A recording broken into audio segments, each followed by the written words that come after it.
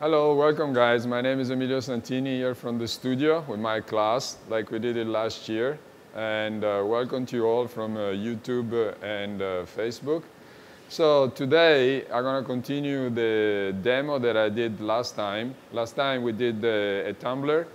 I think we did a tumbler and one or two tops of a goblet. And this year we're going to do feet, and if we have time, I'll show you how I make my feet and the way in Murano we do the feet. And also, if I have time, I'm going to show you how to make the stem. And again, time allowing, we're going to make the whole stem and then put it together. So just for your information, for my class information, because this is just an instructional demo,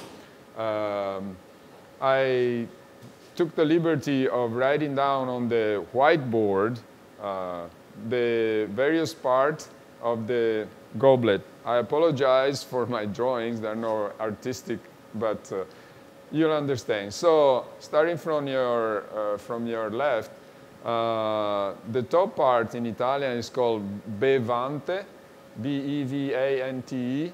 It comes from bere, drinking, so it's the drinking part of the cup.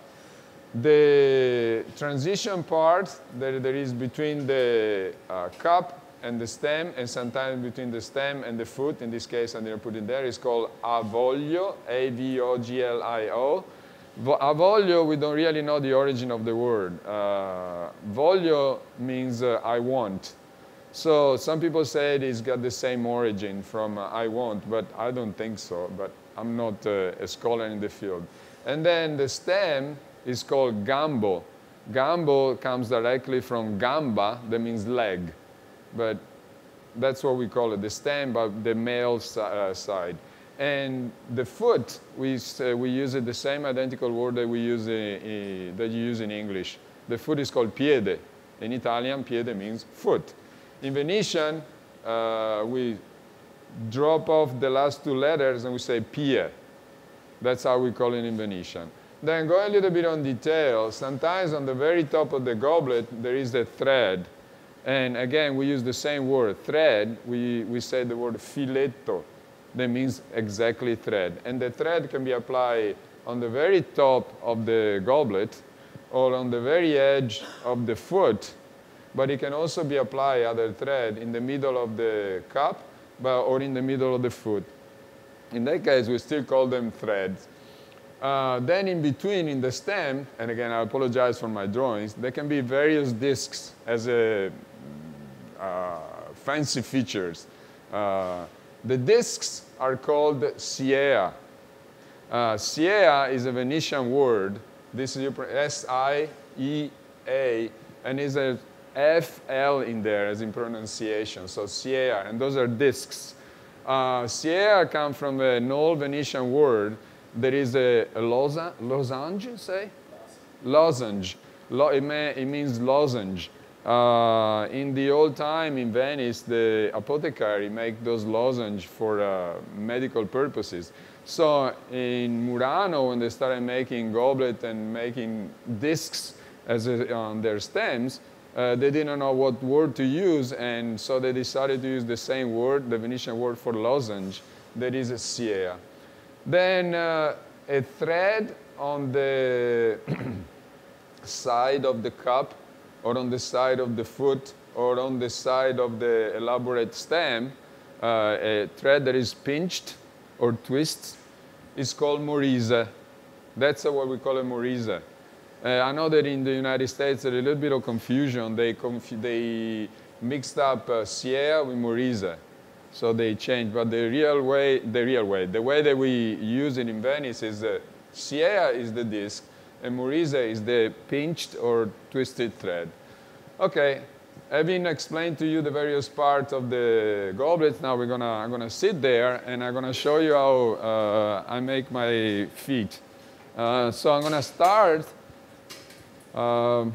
making some mistakes, making a common mistakes that a novice usually would do. Okay, so give me a second, I'll turn the torch on.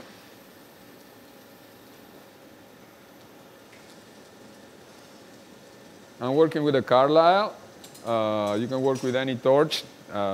The fact that I'm doing it with a Carlisle doesn't mean you have to do with a Carlisle, but here we have only Carlisle, so. I think I covered our two-pull point last time, but just for your general knowledge, I'm going to explain it to you again, and for my class as well, because this is only the third day of the two-week class. So I'm using a 38 millimeter, 2.2 wall thickness tubing, and I think this is Cymax that comes from the Czech Republic.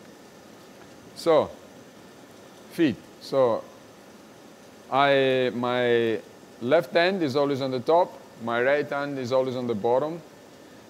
The way that I do it is the way that I was taught. Other schools do it differently. The German school use both hands underneath, and they have both holes open so they can blow one side, then cap it and blow on the other side. But the American and the Italian school use the left hand on the top, right hand on the bottom. If you are left-handed, naturally it's the opposite, okay? So, I don't use a very, very strong flame. I use a more softer flame, and all my work, or most of my work when I do tubing, is done 4 or 5 inches away from the face of the torch. So I work more or less in this area, all right? Rotation. Some people rotate one direction, other people rotate away from me, other people rotate rotate toward themselves, and some people go back and forth. Doesn't matter, as long as which one you use, one or the other one. As long as you have every single point of the circumference at the same temperature, you can use one or the other method. Otherwise, if there is a hot spot, the point pulls out of center. Okay, so I'm going back and forth. So my goal is to get every single point of the circumference at the same temperature, right? So how do I judge that? Just looking at how the glass glows. If it glows uniformly all the way around, means it's all at the same temperature. Now what happens? What do I do if I have a hot spot? If I see the one spot glows more than the rest, I come out of the flame, I wait until everything cools down, becomes solid, and then I go back in. Okay? Don't stay in the flame. If you stay in the flame with a hot spot and stand and pull it, it pulls off center. Okay? So let's do it.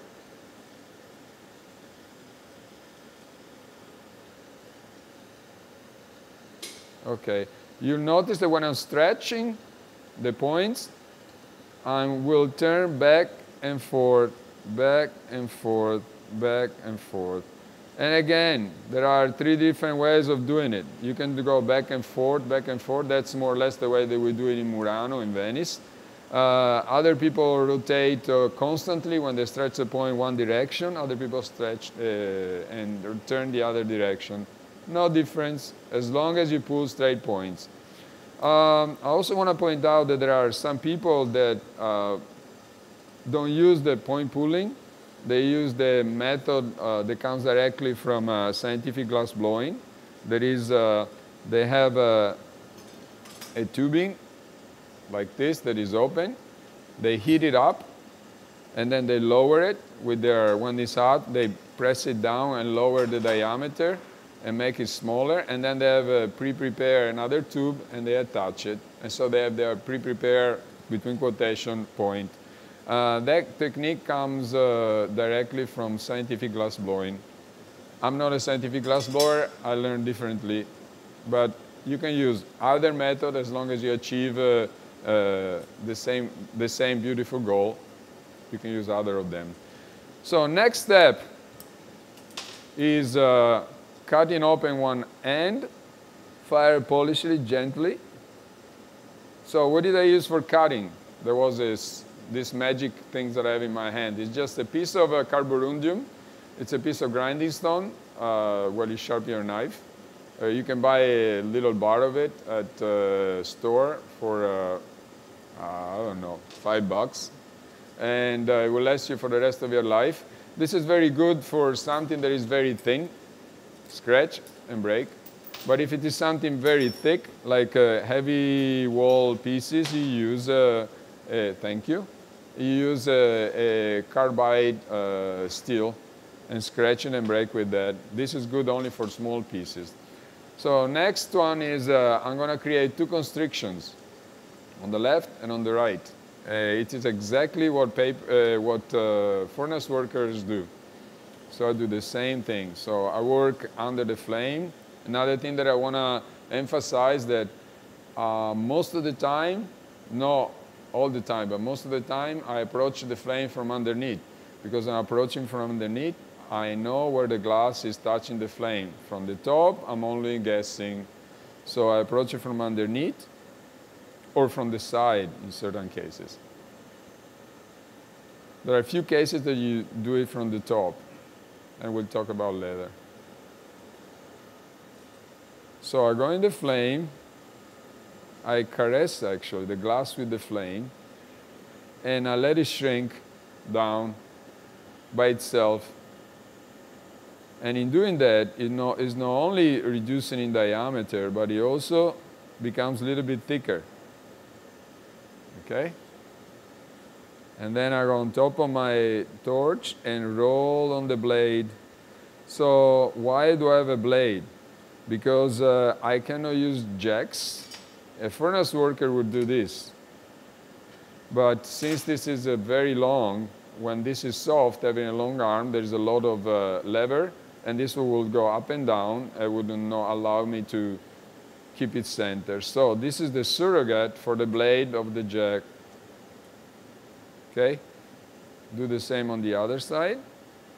And in doing this, I also recenter my points. Okay. Yeah, the second one.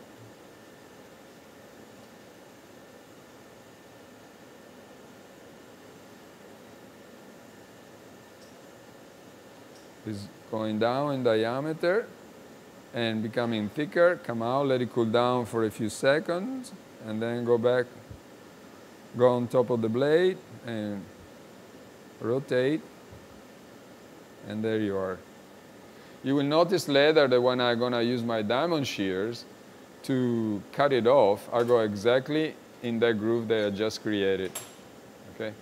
Now I got my glass gather in the middle that is determined by the two constrictions. Now I'm going to heat it up again, and I'm going to blow it. I'm going to blow it very slowly and push quite hard, because my final form for opening a foot is going to be this. It's going to be a squatty shape. Okay. At the furnace, they use normally round shape. At the in this shop, the torch, it's much easier for us to use the squatty shape. Okay. So let's heat it up. And again, you can go one direction, the other direction, or back and forth. Okay?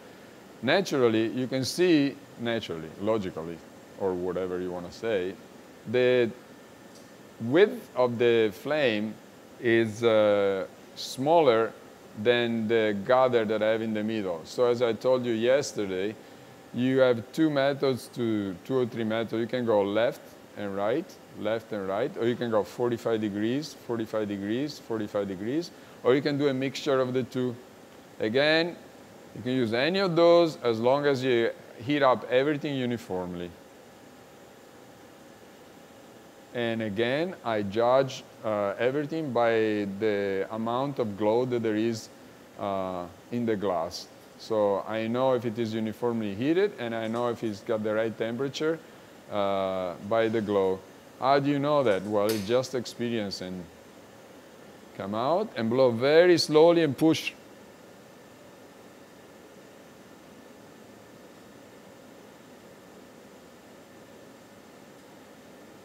Okay? So I didn't blow very much. It came out this big. Okay? You don't want to blow it very thin. If you blow it very thin, it's very, very difficult to open it. Also because this part here is going to be quite thin. That is the side. But the bottom part, that is the one you start opening, is much thicker. So at the beginning, when you start opening, everything works out, the first inch. But then when the flames start hitting the part that is thinner, the part that is thinner just shrinks in and starts folding over, okay? So you want to have as much as uniformity on the wall as you can, okay? So we got our basic bubble. Now, out of this, there's going to be a foot. So I'm not going to put an avoglio, I'm not going to put a ponti. I'm going to close the top and going to open the foot from this point just to show you what the common mistake is when you're opening a foot, the common of novices, okay? So let's close it. Oh, actually, don't need to close it. It's already closed there. I don't need to close it there. So let's open it on the other side. Who watched this video before? Not this video. Watch me on other videos before. They know that I don't use the puff. What do you call that? The huh? No, the blow. No, the puff when you open it with the. Yeah, I don't flame cut basically. What I mean is that I don't heat it up, blow, and then flame cut it. To cut this open, I use diamond shears directly from furnace work, okay? So the diamond shear is a little bit tricky here because furnace workers usually don't have this long of an arm. They have a teeny tiny piece at the end, so they heat it up and no problem, it doesn't move. For me, it's different. If I do this, heat it up, and then let it go and try to put the diamond shear, see what happens, it starts moving. So to avoid that, you start, to begin with, holding the point in the middle where it balances. Then you go in the flame, the flame softens up the constriction, and then you go down, hold it on a surface, roll it on the surface, and then back and forth, start constricting. Now it's solid, I can come up, I score it, and knock it off. And I should have a perfect hole, okay? And it's small. Why do I do it this way? Excuse me, because, well, first because that's the way I learned. But also that if you do flame cutting, if you don't open a very small hole when you, with the flame cutting, and you open it much, much bigger, it's very, very difficult to put a very fine thread around it. Having a small hole, you can put a thread that is a millimeter or 2 millimeters thick. And then when it opens, it stretches out and becomes very, very, very thin. It's the same identical process of furnace work. Okay, so those are jacks. I'm going to wax them. And I'm going to use them just to open this a little bit. And now we're going to make the common mistake that lamp worker, novice lamp worker do. What they usually do, they know that if you apply heat, the glass softens, and if you spin in a round object that is softened, it spins out into a flat surface, into a foot. So what they do usually, they make their bubble, and another mistake that they do, they make their round bubble instead of making it squatty. And they start rotating from the very beginning, okay? So if you rotate from the very beginning and start spinning fast from the very beginning, the foot will open, but you don't have any control at all. And the foot becomes sometimes off center, sometimes flag, and most of lamp workers end up with something like this, okay? And most of the time, this part here is not even round. So that's what commonly you commonly see. Now let's do a proper one. So I prepare one bubble just to save you time and pain and watching me doing it again. And this time we're going to put an avoglio on. The transition piece that is between the the foot and the stem, and the cup and the stem, shaped like a bobbin. Did I pronounce it right? Perfect. Thank you, Steve. This is Steven, my assistant. Great assistant. So I melted off the point that I had. Now, avoglio making. In this case, there are a couple methods, maybe three. Two for sure. The one that I use comes directly from furnace working. So I'm going to make a disc, and then with the first gather, and then I apply another gather, and the second gather, out of the second gather, I will obtain the little curved cylinder and the other disc. Now, Cesare Toffolo, that you all know, as the best lamp worker that there is in the world, does it a little bit differently. What he does is he has over here a rod that is about 8 millimeter thick in metal. So it has a metal rod welded on a base that stands over here. He melts his glass of the avoglio, for the avoglio, enough glass. And then with this molten, he creates a cylinder, okay? He has a molten cylinder that he holds with the ponti, with the point on the other side.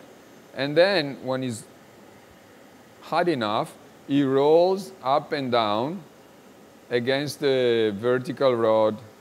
And the vertical rod creates a groove that is exactly the size and shape of the avoglio. Okay? And in doing that, he achieves two things. He achieves velocity, that means he makes the avoglio very quickly, and uniformity. So every single one of his avoglio have all the same curvature because he rolls against the same cylinder. Okay? Me is a little bit different. I do it freehand. So, and you see how I do it. So I'm gonna get this hot. I'm gonna pat it in, and then curve the side a little bit. Now you have to be careful when you curve the paddle, when you angle the paddle and push it down. You have to be careful that the glass that is out over here doesn't touch the top of the bubble, because if it touches it without fusing on it, you're going to have a cold seal. And if you have a cold seal, this part here is going to crack and pop off. I think we talked about earlier. So if you see that there is a cold seal, if you see that this part is touching, what do? You just lower the flame and melt it down. Okay, and then you can repaddle it. Okay, that's enough. Then you grab your ponti. This is a little bit too long.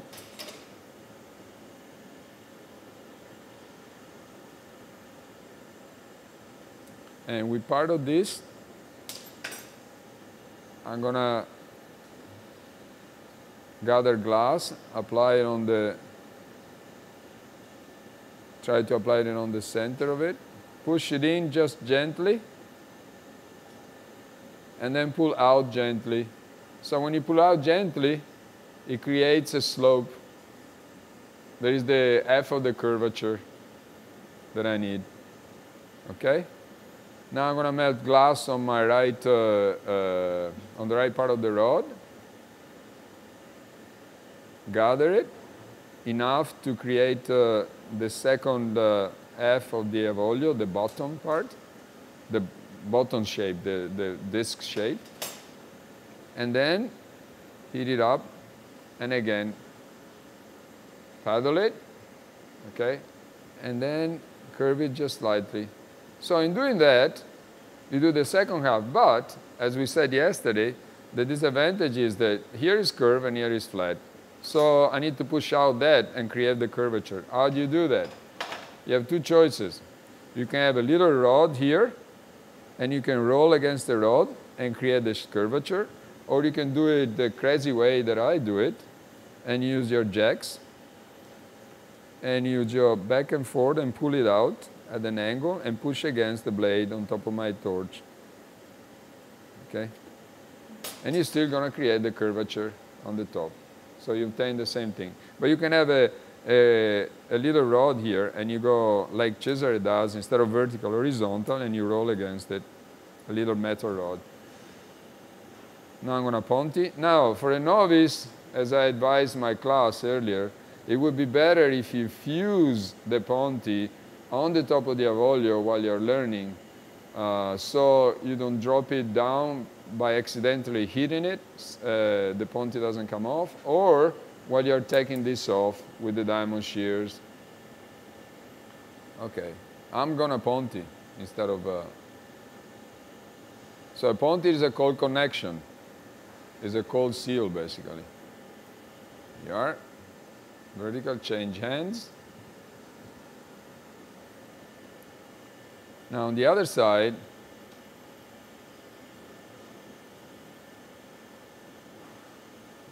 heat it up. I'm going to heat up a little bit the face and the constriction. Okay. Then grab my diamond shears, pull it out, and same that we did before. Roll back and forth.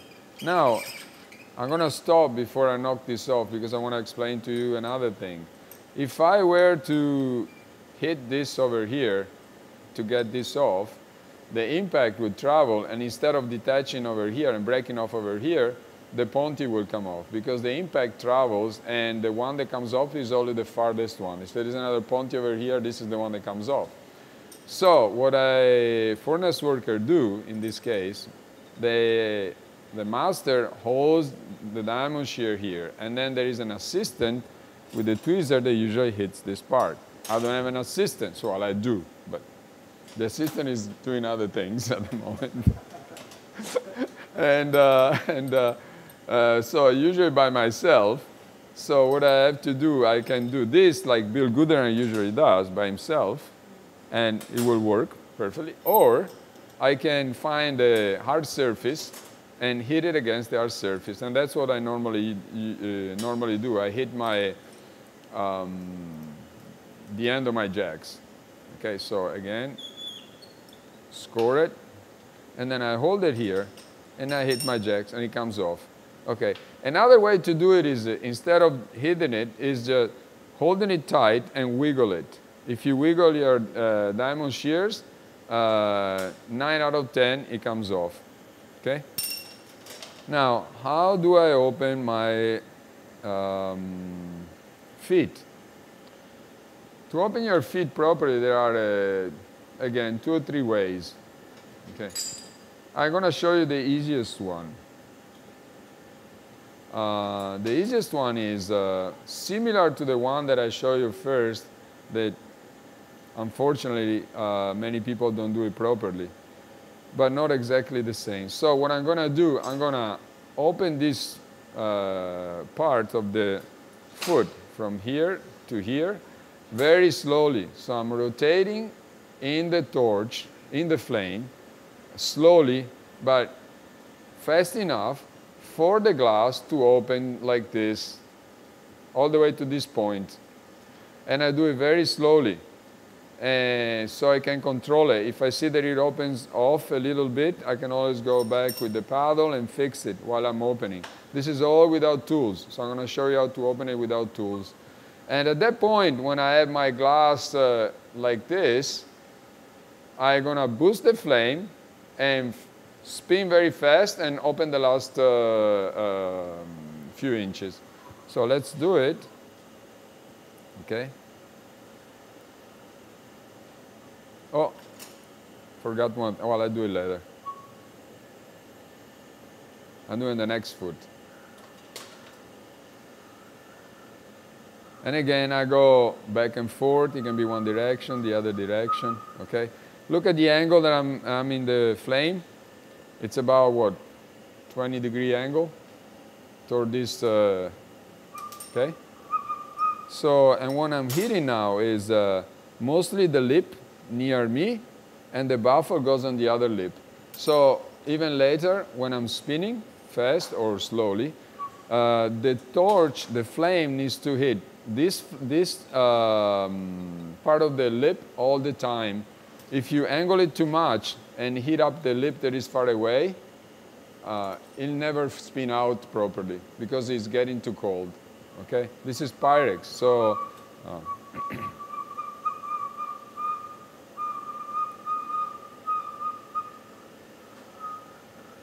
so it's getting thicker on the lip. It's okay. You see how it's spinning open? Slowly, slowly. Now I get more flame over there. Now you can see it's a little bit off. I can work with gravity and also touch it a little bit. Okay? You should never spend too much time outside the flame because you lose the heat. You want to try to do as much as you can all at once. Okay? See, this is control. Control, control, control. There you are. Now I'm already open. This is a cup. It could be a cup. But what I'm going to do now, when I reach this point, I boost the flame. Okay? And then I spin faster. Okay? And there you are. You got your foot in no time. Okay? It's not perfect, but at least huh? Okay. There. Foot. This is the easiest way to make a foot.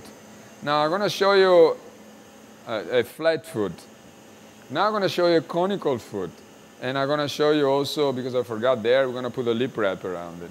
So the conical foot is the one that I would use first, the one I would practice first. Unfortunately, it requires the use of a tool. It requires use of jacks or parchoffi. Parchoffi are just jacks with graphite blades in our case. Furnace case is wooden. Or a reamer. If you don't have those, you can use a reamer. Okay? So, but for all the people that are starting, a long conical foot is much, much easier than a flat foot. All right? So let's do it. So let's fix the two ends as we did before. Sorry. Everything clear so far? No questions? My students are great. They understand everything immediately.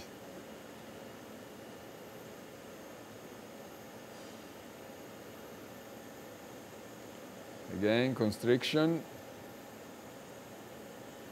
Oh, another thing I wanted to tell you is that this glass is no super good glass. As you notice, the foot wasn't perfectly round. Because when you rely only on spinning, the sphere needs to be perfectly centered, and the wall thickness needs to be perfect.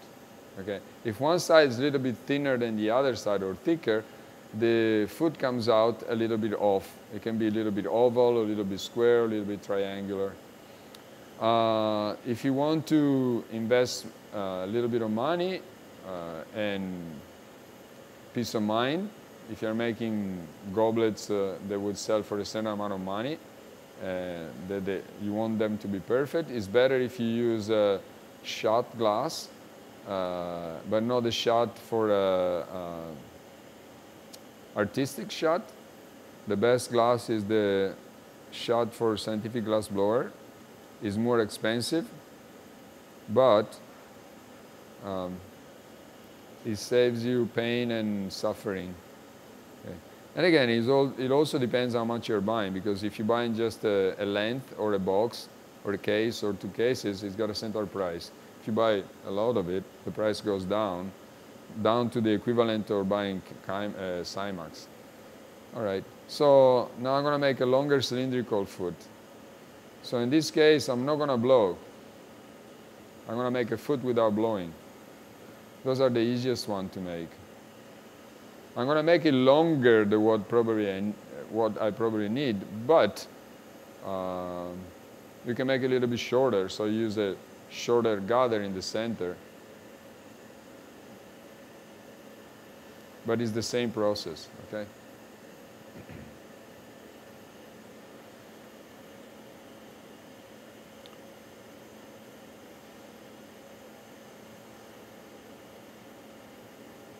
So what I'm doing, I'm narrowing down this area and stretching it gently.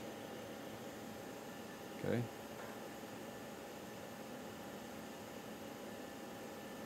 It's like pulling a point, but I don't pull very much. Okay. And again, I remind you that I'm not blowing. I'm not going to do any blowing. I'm not going to expand this. So if you have a very good tubing, the supposed bubble that is at the end is already perfect. You don't need to do anything. Let's put in a volley on this side, or just a ponti to be quicker. Oops, made a mistake. Oh no, I got it right, sorry. I opened already. Did I ever tell you one time I was doing a demo and I started blowing and nothing happened? I was blowing on the wrong side in front of 200 people. And nothing happened, and people said, what happened? I said, oh, the hole is on the other side. It's just, yeah. God. Actually, clean your glass.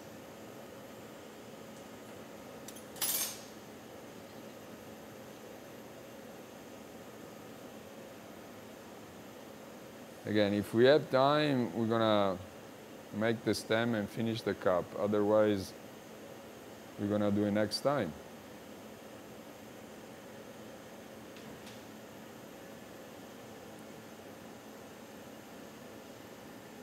So it's not an avoglio, just a straight rod.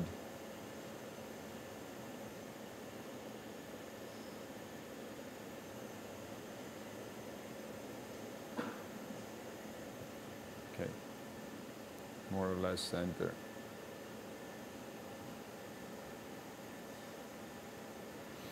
There we are.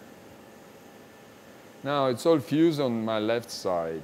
So when I try to detach the right part, I can just hit it and nothing's going to happen on there. Yeah. Okay. So you also notice that I pull it out a little bit. Why? Because sometimes it's very difficult to get exactly there where the groove is. I have a hard time because this one's got a certain thickness, okay? So since it's difficult to get there, what I do, I don't only heat up this part of the point, I also heat up a little bit that face, and in stretching it out a little bit before I score it, I pull it out and it gives me enough space to go exactly on the groove. That's what you want. Unfortunately, sometimes it doesn't happen, but that's what your goal is.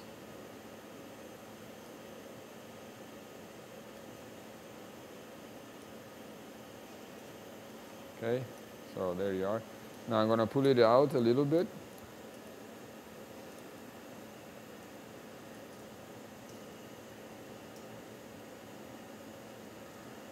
Okay. So stop for a second here. And again, I explained to you, as I did yesterday, the diamond shears. One thing that I forgot is that when you clamp it down, you don't do this.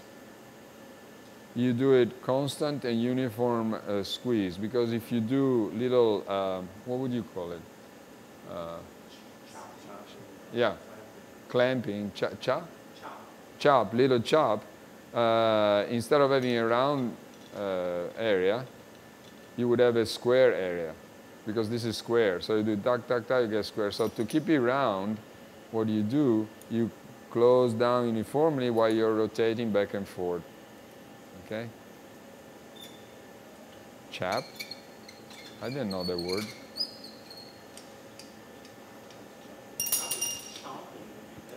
What? Champing. Thank you.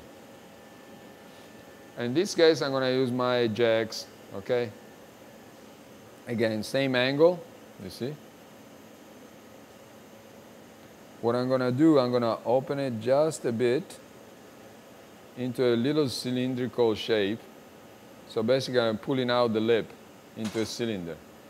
Usually, I don't open it more than this. Normally, it's a little bit less, but not bigger than this. And then I apply a stringer on the surface, on the edge over here. So, as we said yesterday, Pyrex doesn't flow like soft glass. So, in soft glass, you get your rod of soft glass, you melt it, and then you got this nice big melt of gather of glass, and you touch it at one point, and you start rotating, and maybe you roll it over twice, and then stretch it off, and pull it off and detach it. Pyrex doesn't flow that well because it's a short glass. It cools down too fast. So to get around it, you'll never be able to do that. You pre-make the stringer, and the thickness of the stringer is the thickness of your lip wrap. And then what you do is just lay down on the side without stretching the stringer that you just prepare. So, and the fact that you open it in a little cylinder is because you always put the lip wrap on the side. Furnace workers do exactly the same thing. They never put it on the front here. It's almost impossible to be able to put it perfectly over here. And again, as I said earlier, if you open a small hole, you can put even a thicker lip wrap. But then when you stretch it, it becomes thinner and thinner and thinner. So if you look at any goblet that any glassblower made, even the most beautiful, the best master, and even Bill Gooderan, the lip wrap is always on the side. But when you got the cup there, and you hold the cup in your hand like this one that I made earlier, it looks like it is on the top, but it's actually not on the top, it's on the side. But the effect, visual effect, is being on the top, okay? And it's much easier life for us to put it on the side. Did I say too many words to say that? Sorry. So, you have two ways, as I said to you yesterday. You can use this flame, or you can reduce it and go with a smaller flame. So if you are a novice, it's easier. A novice, and I'm not using it as an insulting term. If you are more a beginner, you use this flame because you have more control. Otherwise, after a while, you don't want to go stop what you're doing and lower the flame. You just leave the same flame that you had before and work under the flame and barely on the side. So I preheat this one, then I'm going to attach it, and then barely in the flame. I'm not doing anything, I'm just holding the rod. And the flame is fusing the rod, and I'm bending it over. Now, the trick, as I said yesterday, is the very end.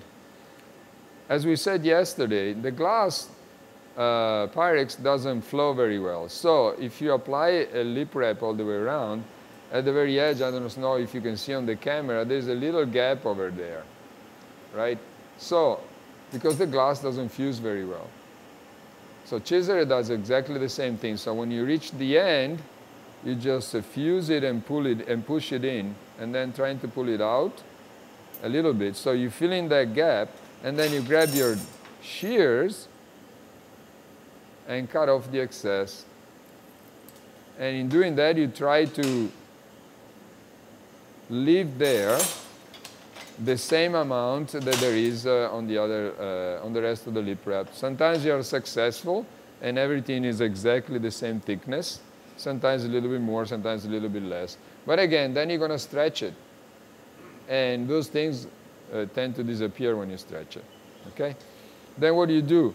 You pat it in a little bit, and then again, if Cesare does an extra touch, Cesare usually does this. He squeezes it a little bit, okay? If you want to do it, do it. If you don't, doesn't matter. And again, in the flame. And now, in this time, I'm going to use the jacks because this is very thick. I didn't blow it. So we take a lot of flame to open it. And if I use a lot of flame, if I put it in the wrong position, the lip will become thicker and thicker and thicker. I don't need that. It's already thick enough. So a little bit more flame. Hot. Okay. Oh, need wax. Sorry.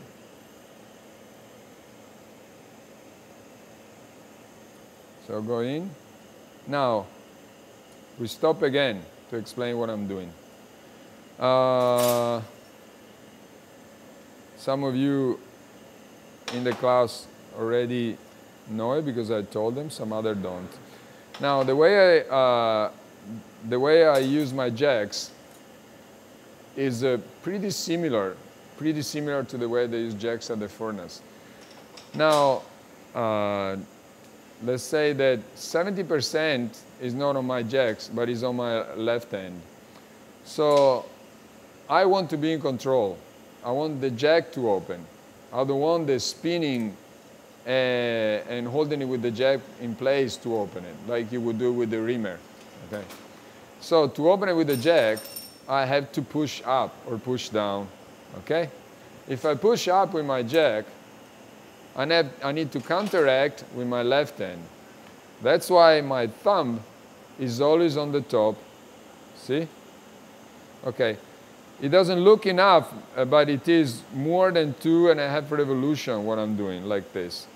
And in doing like this, I can push as much as I want, as much as I want with my jacks and open it as much as I want, as long as I have the thumb in the front. That's why I go back and forth. If you go only one direction and push up, there is a moment that, you know, in one direction, I push up, you have to open your hands. And so at that point, what do you have to do? You have to let it go with the push, or the glass goes up. So that's why I use my thumb always on the top, and that's why I go back and forth, right? So let's do it. Let's open it. Many times I start with the jacks, metal blades, and then I finish with those. You can do one or you can do the other one. Doesn't really matter. So, nice and hot. I go in with my jacks. Another detail. I'm going to stop again. I should never stop. You should never stop when you're doing those things. As I said to the class, to you yesterday, and as I mentioned at the beginning, you always approach the flame from underneath or from the side because you know where it touches. This is one of the few cases that you stay on top of the flame. Why? Because the jacks are metal, and you don't want to overheat them, you don't want to toast them. You don't want to get them red hot, otherwise they lose the temper. Yes, thank you. They lose the temper. So what do? You get your piece hot, go in, and then you move above the flame. So the jacks are always outside the flame, while the piece underneath keeps getting reheated. Okay? That's what I do. Now, different is with those. With the graphite, you can go in the flame, and you're not afraid of burning them because they withstand heat. So you go with the graphite, and there you are. Now, the more I raise my angle with my right hand, the more it flares open until I get to the dimension that I need. And now you got your foot is almost perfect without any blowing. And it's a pretty nice foot. I mean, it doesn't need to be this tall. It can be this short. But for a beginner, this is a good starting point. I think we have another 10 minutes. So instead of finishing the stem, I'm going to show you how to open a bigger piece. Okay? So let's pull a point. Now, you saw me doing smaller pieces, relatively speaking, this size, or a little bit bigger than this size, or smaller, working on the side of the flame with my jack. Now I'm going to show you how to open something bigger. Something bigger gets opened slightly differently, particularly if you do it with the spinning, and you do it on the top of the flame, holding everything vertical. Okay? So like if you were opening a candy dish or something like that. So yeah, we should have exactly the time that we need to do it.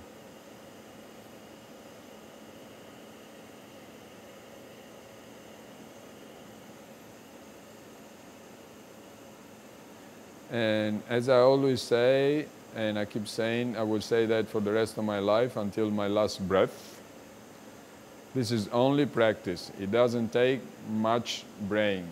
It's just practice, practice, practice, practice. Naturally, there are people with a gift. They can get there much faster than others, but anybody can get to my level. It's just practice. Nothing but practice. You don't need to start when you are 11. As I said to my class, my mother started doing it when she was 60-something, 61, 62. Never touched glass in her life. And she ended up at age 70 doing production of miniatures, like those teeny tiny miniatures, the things that I make like this. My mother was making them. And she made goblets that were this tall. And she started when she was 62, 63. So, and she doesn't come from a Venetian family, okay? As I told you.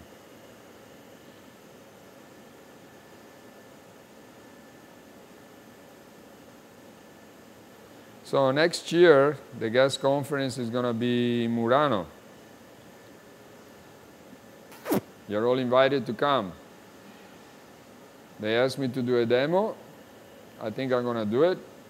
And that demo is going to be a piece finished from beginning to the end, not like here in 3 years.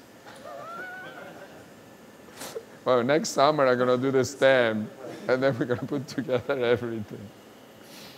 Well, I need to ask Amy if we can do it another one next week. But next week there is our dearest Mr. Janeski. How do you say? What did he say? How do you pronounce his name? Janeski, he said. So he's going to do one of his hollow sculpture.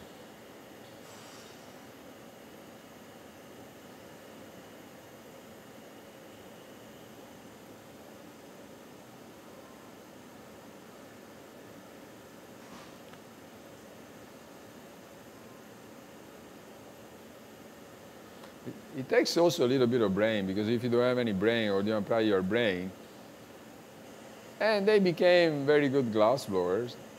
Some actually became excellent glass blowers, but their brain was, for them was just repetition, repetition. I could name some, but then I would create more enemies in Murano. I already have enough coming to the United States, and so I don't want to have, I'm going to have a hitman waiting for me next year. But, you know, because it's true, it's repetition. You look, but as they say, monkey sees, monkey does, right? But you're still a monkey. So you would like to get a little bit more than a monkey. And in Italy, in Murano, there were many people that were at that level, at the monkey level, no? So they became pretty decent.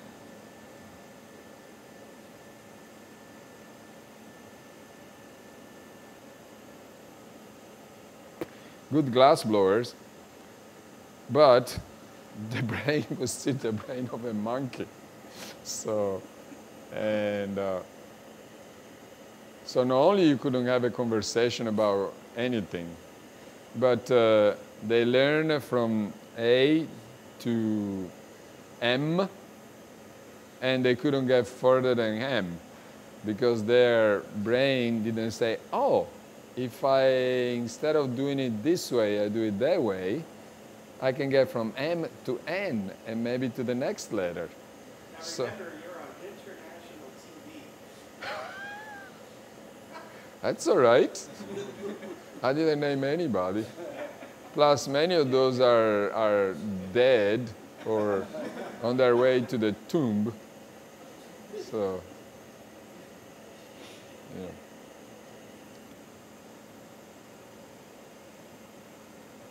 So I'm lowering this here, I'm blowing.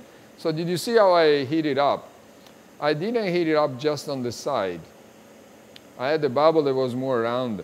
So to get it to expand more uniformly, what do? You heat up side, center, side, center, side. So when you blow and push, not only the glass on the side comes out and becomes thin, but also the two faces. That's why the same happens with the foot. If you make a foot, the bubble for the foot, and you push in, and then you want to reheat it and make it even lower and blow it while you're doing, you have to heat up face, side, face, okay?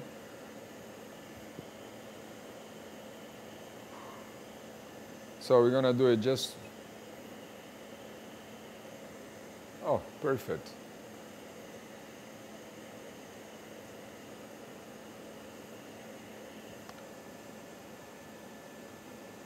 Time flies on the wings of Kronos. What a poetic expression. All right? So next year, to all the audience, I'm going to publish my first book of poetry. So it'll be, I'm serious, I'm not joking. So it'll be on, I'll be advertising on Facebook and online. Can I say something else in selling? No, I'm serious. So because finally my kids are out of school, and I can dedicate to myself to more to art than production. So I'm not going to put an avolio, and I'm not going to finish the bottom because we have only a few minutes to go. But I'm going to show you how to open something a little bit bigger just for the fun of it. And this is off center actually, but we don't care. It's just a demo. As famously Robert Michelson said. Huh? Just a demo. It's just a demo.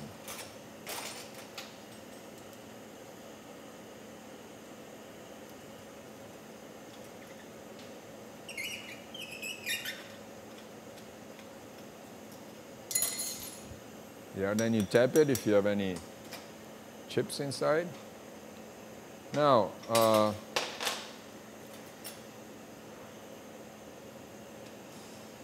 I'm going to show you how to flare this. This torch doesn't have enough power to completely open it all the way flat, but it's strong enough and powerful enough to open it.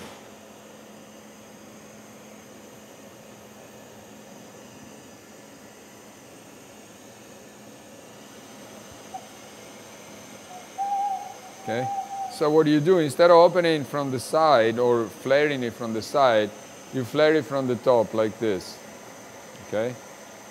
When you have something big.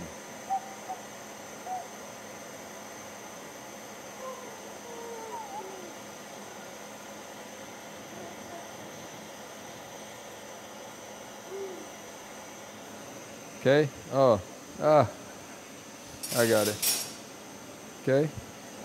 And there you are. So it didn't come out very well, but that's more or less how you do it, okay? And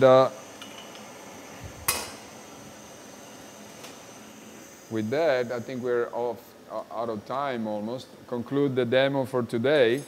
Unfortunately, I didn't have the time to show you how to make the cane and to fold the cane into a stem and put it together, but we'll do it next summer if they invite me back, and we're going to finally put together the three things.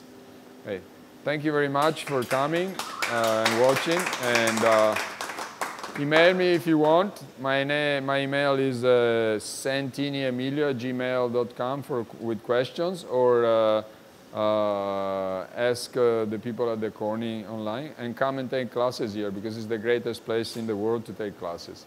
Thank you very much.